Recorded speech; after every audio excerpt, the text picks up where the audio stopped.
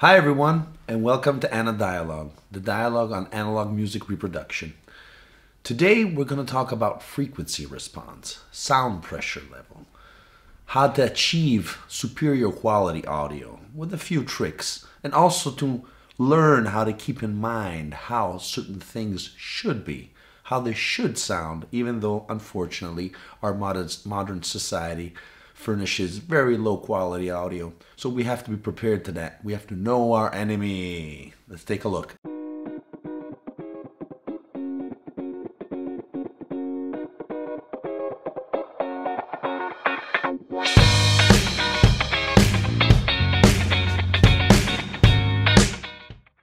Okay, so today I wanted to talk about these little guys here.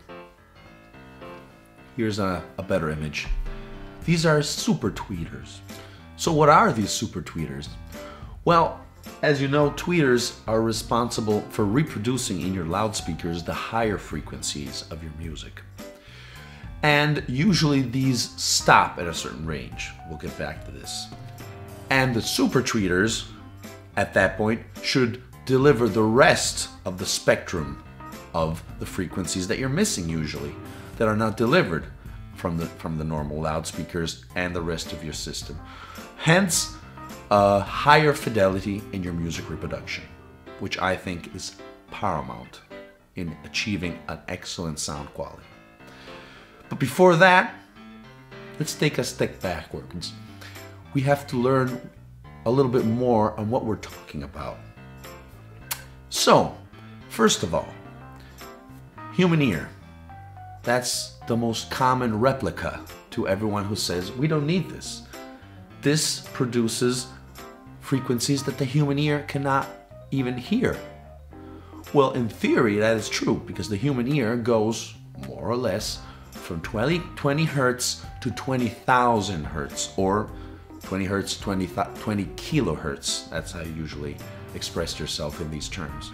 So let's try to understand why this is important.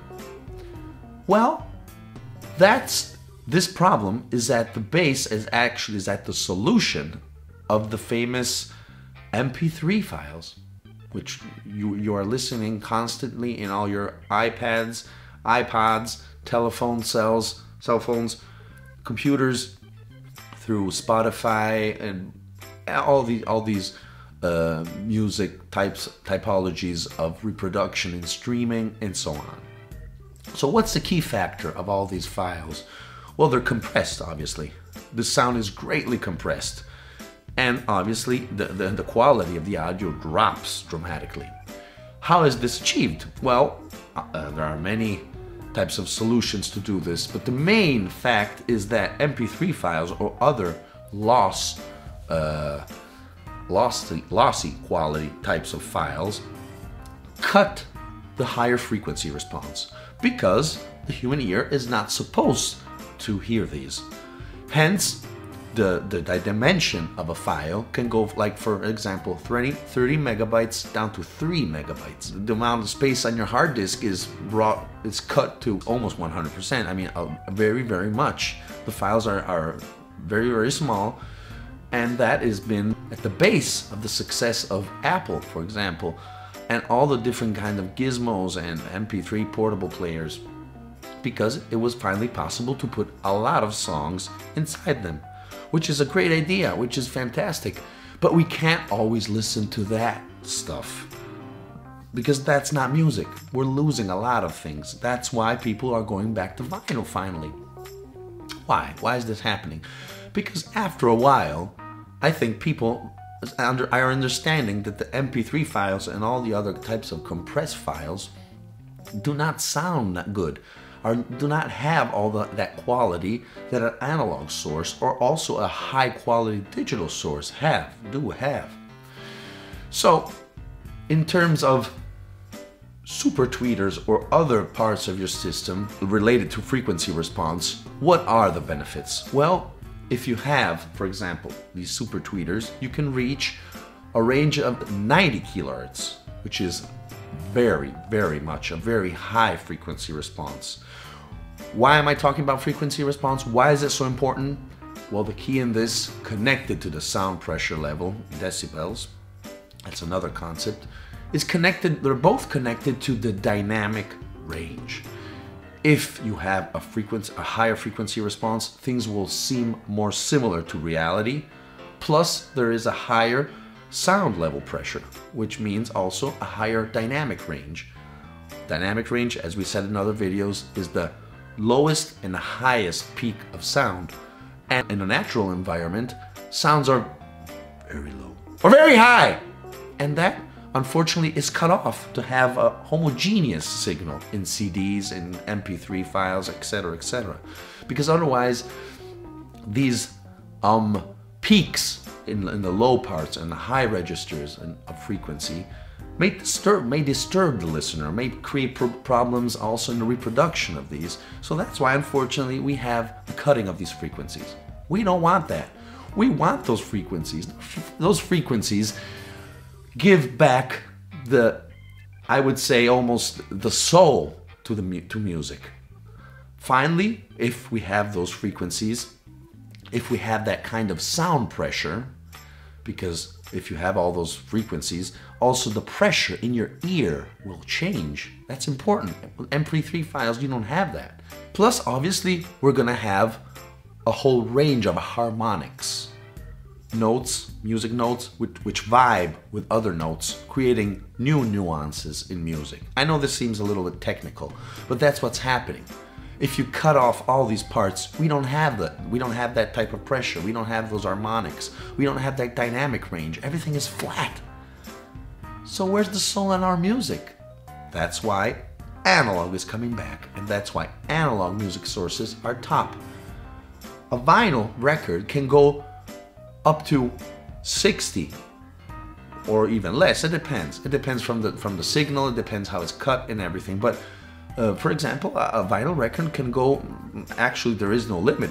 It can go as much as it wants in the high frequencies. The frequency response of a vinyl record is huge compared to that of a CD, which is an excellent sound product, media. But unfortunately, all signals of a CD are cut off at 20 kilohertz. Cut off. So if anything that goes past there, MP3s, even lower. It changes in relation to the bit rate of each file, obviously. So the less is the bit rate, the less kilohertz you're gonna have there. Cutting down until the sound is gonna seem very poor to your ear. And finally, people are noticing that. Good job, people. Sorry for my voice. I have some problems. I have a bad cold, but I'm getting better. So, important thing. If you want to put something like this in your sound system, which does cost a few $100s, and I highly recommend to do that. These are the Townshed SuperTweeters. Now a new version has just come out, which goes even at a higher frequency range. Obviously, to do this, you need that your different characteristics within your sound system. Otherwise, you're not going to achieve this. So in this sense, we have to take a look at all your steps. So the first thing we have to notice, if we're talking about vinyl, is your cartridge. If your cartridge does not have that type of frequency response, if it stops at 20, which is already, 20 kilohertz is already a good frequency response. I mean, it's not nothing tremendous. But if it goes higher up, a lot of cartridges, high quality cartridges, reach 50 kilohertz in frequency response, which is also what they're calling now high resolution earphones, which are those who have a higher frequency response. See, even the big companies are starting to notice that. So first, your cartridge has to have that capability. Moving up down the signal, then since vinyl has a very large frequency response, we don't have any problems from that. So the cartridge, after the cartridge, your phono preamp.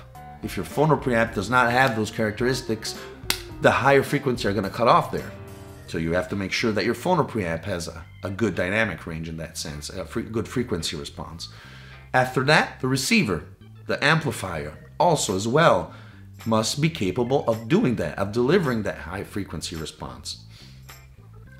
Even if it doesn't have that possibility, it'll benefit from a higher quality signal. Don't worry with that. But it's good to say that all these passages in your system must be capable of accepting that kind of signal. And last but not least are your loudspeakers, which almost all loudspeakers go around 20-25 kilohertz maximum. That's where the SuperTweeters come in, which are directly connected to the cables behind to your loudspeakers and gather higher or even lower frequency response, which normal loudspeakers do not have, and deliver that. In terms of digital sources, we must go to other types of media. For example, super audio CDs for DVD audios, Blu-ray audios. Those have a very good sound level pressure, even higher than vinyl actually. But that's the sound level pressure, the decibels. We're talking about frequency response. The frequency response instead is very bad, is very limited. Is artificially cut off.